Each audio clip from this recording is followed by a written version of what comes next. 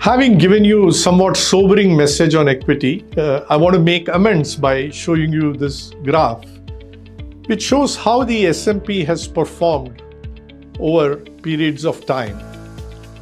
And you would see one important thing, that the returns have always been in double digit, except for one or two periods, and peaking at even at 12%. And equally important, when it is adjusted for inflation, you still get a return which I would call the real return, real rate of return adjusted for inflation at about 6 to 7.5 to 8% over this period of time, which is shown here in the graph. That is a good sign. What that means is that after accommodating, after managing inflation, your money is still growing.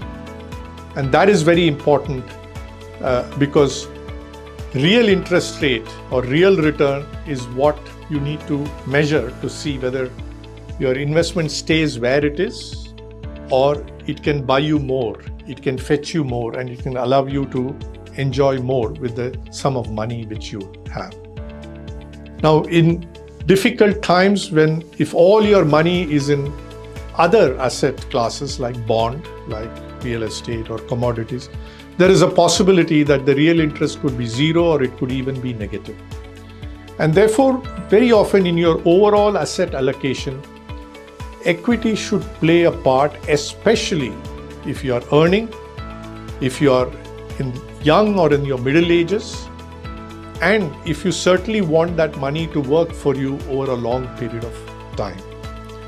You weigh heavily towards less riskier assets like debt, when you know you have enough accumulation and you just want to use that to move forward and use it for your expenses or for your living.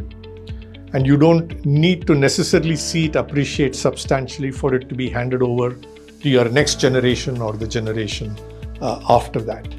But otherwise, equity clearly will play a very, very important role in the overall asset allocation of your investments. Thank you for watching. If you want to dive deeper into this topic and stay updated on our latest content, be sure to subscribe now. And if you found this video helpful, don't hesitate to share it with someone you know. Let's spread the knowledge and the fun together.